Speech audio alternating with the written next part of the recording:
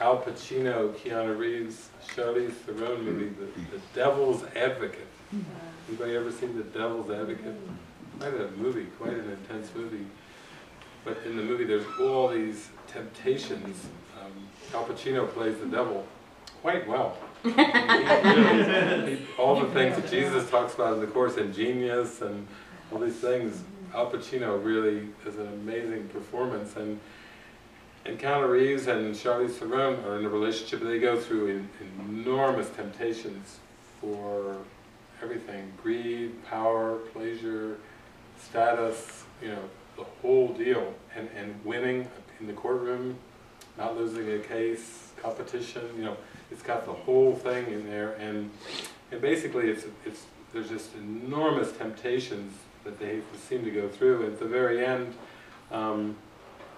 it's like they're talking in the restroom, and there's this other lawyer talking to him, and he's kind of come back full circle to where he was at the beginning, and then the other lawyer just morphs into Al Pacino, and Al Pacino says, "Vanity," gets him every time. Like, that's like the eighth of pride in the vanity.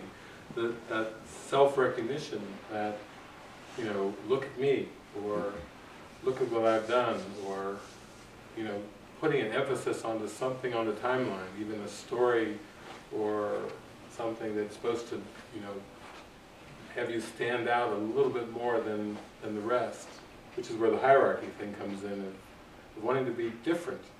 Even though the Course keeps telling us, make this year different by making it all the same. It keeps encouraging us to go for sameness. Saying sameness isn't boring. It's not monotonous and everything. It's actually quite joyful to have perfect equality, to see everything and everyone the same. And also it says it takes lots of mind training. So what's happening is you know, you give yourself over to a desire to really practice the Course and live the Course and transfer the training, like the workbook talks about. And then that's going to just seem to come up and come up and come up, that desire for recognition, that desire to be just a little different, just to be a little distinguished from the rest. And that's why we're given a curriculum really to teach what we would learn, and to practice and practice and practice so much that it's part of like a rinsing that goes on in the mind, you know, where you have more of that experience, like Anna was talking about, that experience where you don't know where, he said, I don't know where I begin and where anything ends. It's just, there's no end. It's just a vast experience. You've been having a lot of those kind of vast experiences and everything, and those are like glimpses. You know, you get a glimpse of the real world. You get a glimpse of the happy dream of the forgiven world.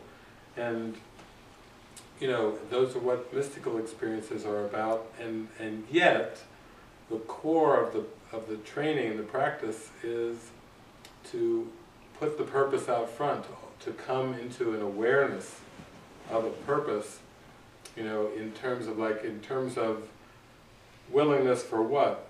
Readiness for what? Mastery of, through love of what?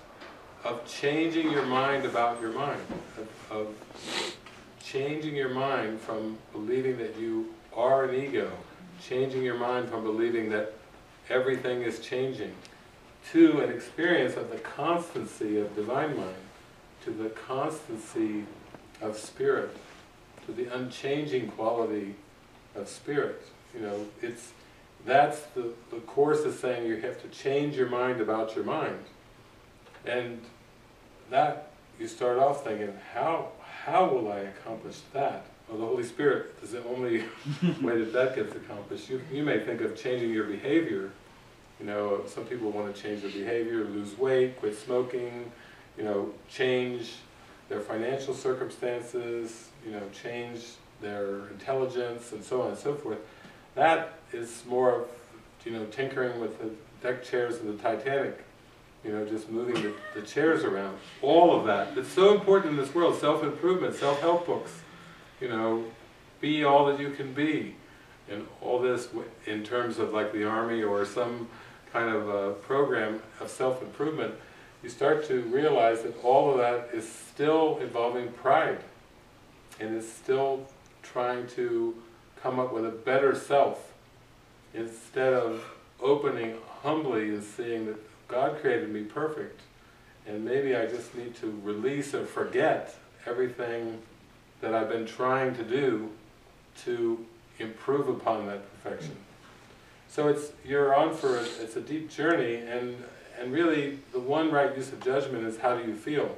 You know, when you feel just a little bit closed off, or maybe even when you notice that need for attention, you notice that underneath that there's like a sense of neediness, or a sense of needing to prove something, or prove worth, or demonstrate worth, or whatever. And this whole curriculum is designed to show you that you don't have to go down that road anymore. And anything that it seems to involve, anything that's with people or public or whatever, you just have a lot of mirrors. You're noticing, you come here and, you know, wow, you've got a whole house full of mirrors. And so you pay attention and you notice and you notice and you notice, and you just trust that you'll be carried through into that purity and that innocence. That's what you're really here for.